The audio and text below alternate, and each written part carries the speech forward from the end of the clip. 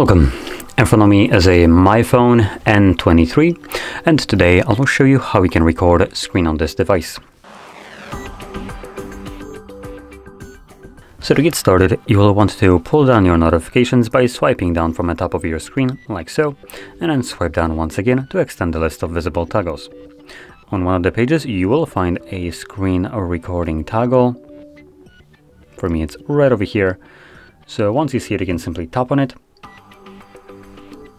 I am gonna turn off the sound so it doesn't record my voice. It brings up this overlay, and what you want to do is just press on the play right here, and it does begin a recording with a vibration and a notification sound. So whatever you'll do right now will be recorded by the device. That also includes opening up applications. And once you're done, you can interact with this overlay right here and select the square to stop the recording. This will automatically save your screen recording to your Photos application right here. And in here, let's get rid of the garbage. We're gonna navigate into a library and movies.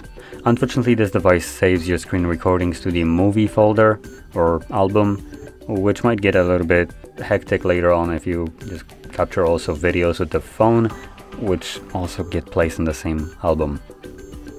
But anyway, as you can see, you can view it from here. So there we go. Now, if you found this video helpful, don't forget to hit like, subscribe, and thanks for watching.